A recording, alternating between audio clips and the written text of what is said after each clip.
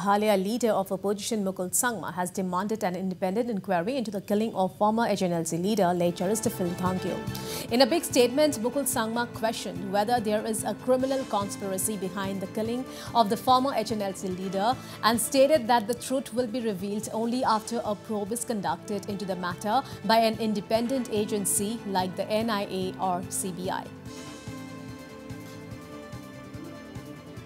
I take pride in the efficiency and competence of our Meghalaya police. I have no doubt about their efficiency and competence. Therefore, I also take pride in the intelligence gathering system that is there in the police organization. I know it, therefore I'm telling you. Yeah, if we have been able to have pinpoint accurate information in the past, we have demonstrated it. No? The police have demonstrated it. It is not something which is based on my assumption or presumption. No, we know it. Meghalaya police is one of the most competent organizations in this country, amongst all the police organizations across this nation. I have taken pride on this. I have shared this in our internal security meeting convened by MHA on a number of occasions. And you have all the facts available. When you connect the dots of incidents that has taken place in the past, you will have this inference as what I'm referring to.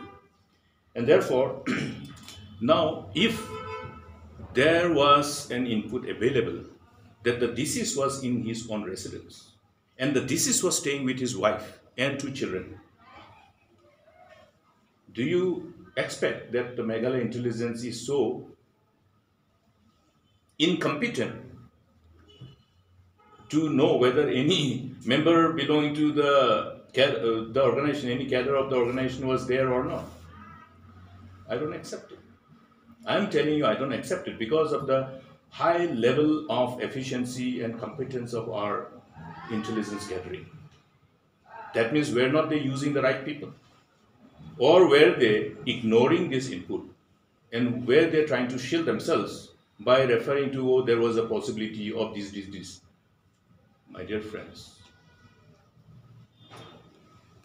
if you go by the circumstances leading to this unfortunate incident, which is captured and reflected in this report, you have all the conclusions for yourself.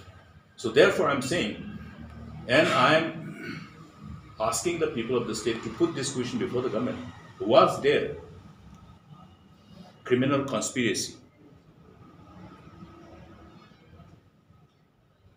resulting in this unfortunate demise of this deceased? And therefore, we need the answer. How will we get the answer? There has to be an independent inquiry based on this.